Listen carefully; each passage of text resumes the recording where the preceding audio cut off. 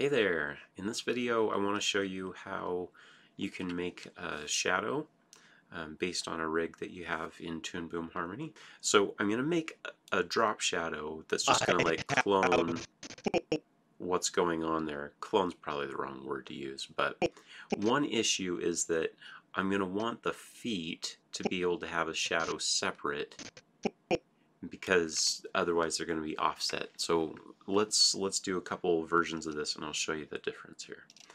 Alright, so right now this is the composite. If I turn it off, that's the whole character, disable, enable. And so what I can do is I can come out here under the main group. Again, I have another composite. I could turn it off or turn it on.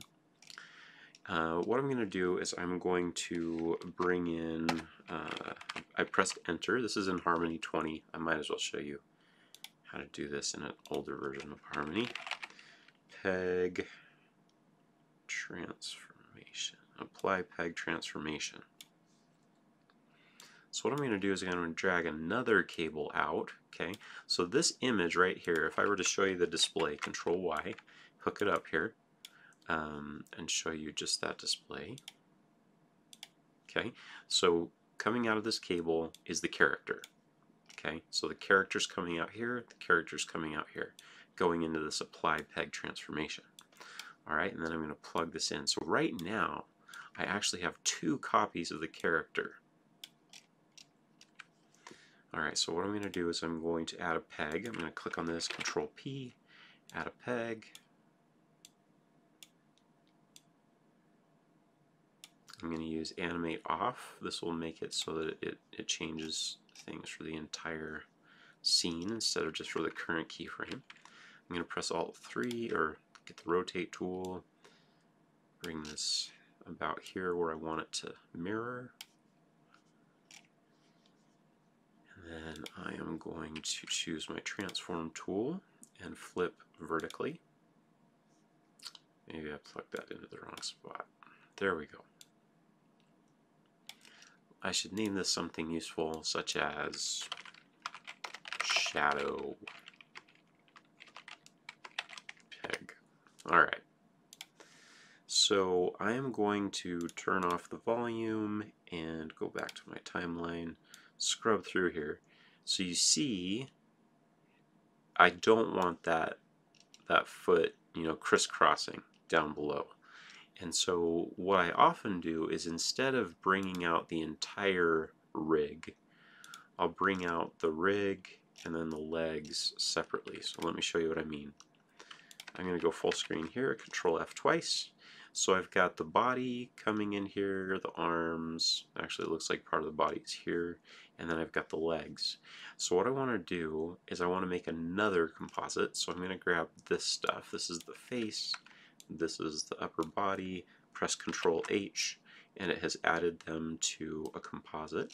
So if I were to go to the display right now, Control Y to add a new display, I would see that that's all that I have coming through that composite. And I should probably name it. So it's upper body. Okay, so that's a little bit more clear. And then what I'm going to do is I'm going to go full screen, Control F twice. I'm going to bring this down here to the bottom. And then I'm also going to bring each of the legs out individually, because sometimes one leg will be offset from the other. I'm using my scroll wheel while I'm holding the mouse. Alright. Get rid of that display, delete, get out of this group. And when I have multi-port outs, I'm going to hold Alt so I can drag this down here and then change the size. I like to label these ports just so I know what's going on. 1 main, 2 upper body, 3 leg, 4 leg clone, probably. Okay, so now what I'm going to do is I am going to do this same thing, but instead of having the whole body being flipped, I'm just going to have the torso being flipped. Okay, and so I should probably call this something more useful. torso underscore shadow. And then I want to make a couple more of these. And I actually want to plug them in on the right. And you know, probably it's going to be better to add another composite. Control H, add a new composite. So I'll call this matte main comp. And then I will call this one matte shadow comp. Okay. And all of the stuff that I'm going to do right now is going to come over here. Alright, here we go. So I have the main in front, the shadow behind. The stuff that we plug in on the right is going to go behind. Next up, let's put this over here. I'm just going to copy and paste this apply peg transformation. Move this stuff over. Copy paste, Control C, Control V. Plug these in.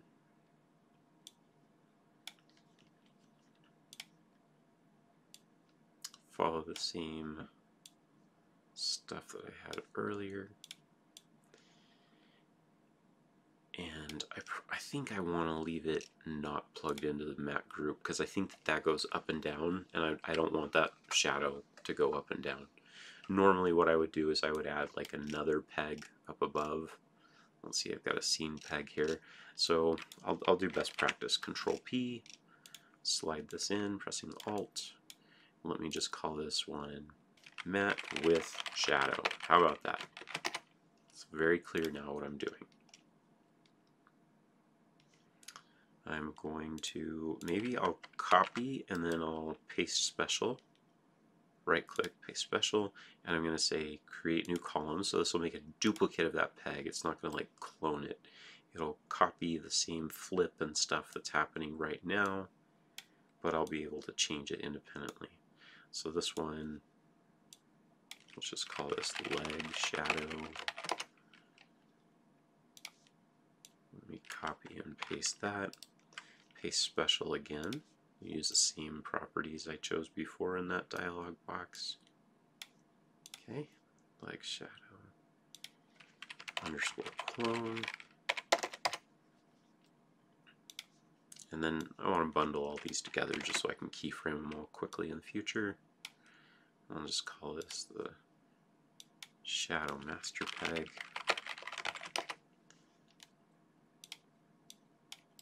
Alright, and then I think I want to copy this pivot information from here to there.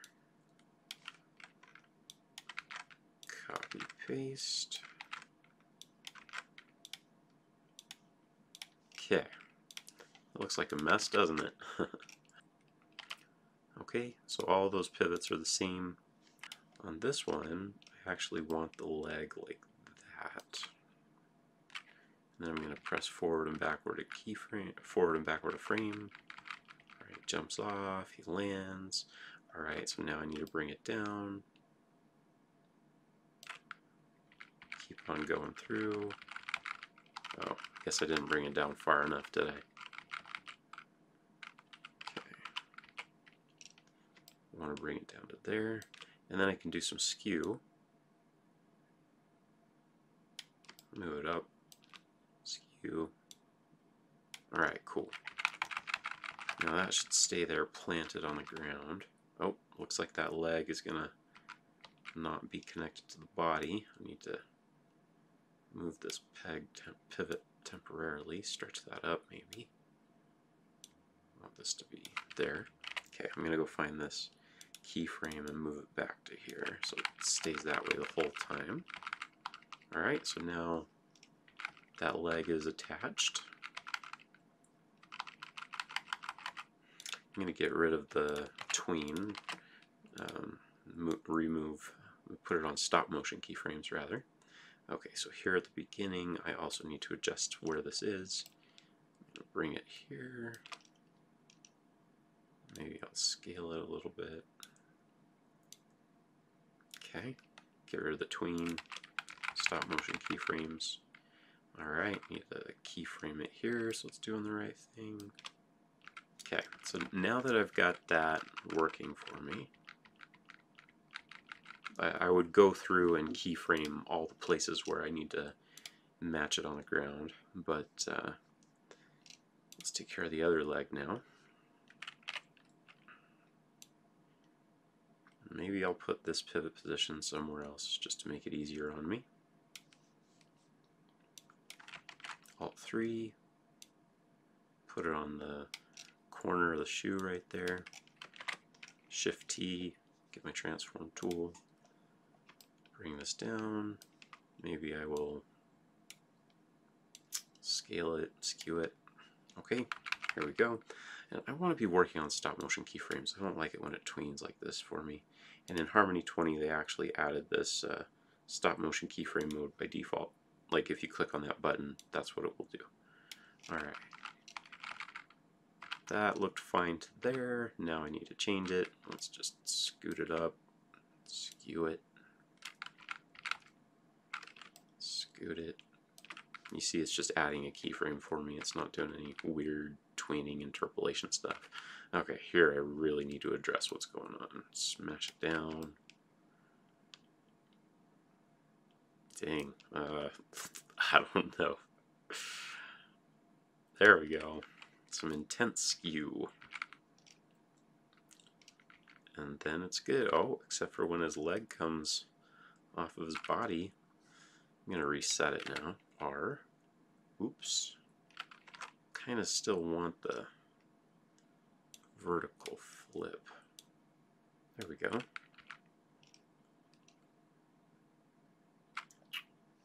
I'm going to get rid of, I'm up here in my coordinate toolbar, I'm going to get rid of my Y positioning. Dang, I thought that would fix it. Oh well. I'll just move it up. Move it up. It gets a little tricky when you're playing around with this stuff.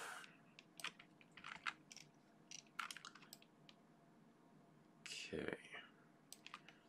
Set these to stop motion. I'll stay there. Alright. Play. Okay, so I've got my reflection working now. And I want it to be a shadow though, right? And I want it to be underneath. Like at some points it looks like the character actually comes in front of the upper body. Don't want that. So here's what I'm going to do. I'm going to go full screen here. And I'm going to say that instead of this being passed through, which allows Z depth, stuff can go forward and backward, you say as bitmap. So it's going to flatten it all together. It should keep it all below now because it's to the right. Alright, and then the last thing that I want to do is I want it to only show the shadow. I don't want it to show the color.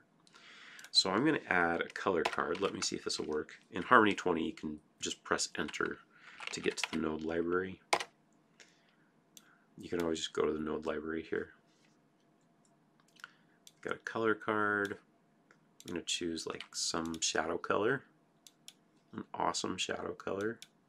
That looks cool. Okay. Finally, I only want this color card to show up when this stuff is showing. So I'm going to press enter and add a cutter. So I'm going to say, I only want this to show up when my character is there. Okay, now that's the opposite of what I want, right? That's cutting things away, so I need to double click this mask. Alright, so it's only showing up where I want it to. Let me just put some Z depth on this background. Alt, up, up, up, up, up, up, up, up, up, up. Oh. It must be really... Or maybe I put this as a bitmap also. Yeah, there we go. So now it's flattening the shadow and the character together in front of the grid. I'm going to press play. You see that tween happening at the beginning. I don't want that. Center on selection, shift select everything. You can right click, set stop motion keyframes. I set mine to E and shift E, but it's usually Control L and Control K. Nice. So you're just reusing what you already have, and then using some applied peg transformations, and then some pegs to take care of the custom stuff that you need to do. So thanks for watching. I hope this was helpful. See ya.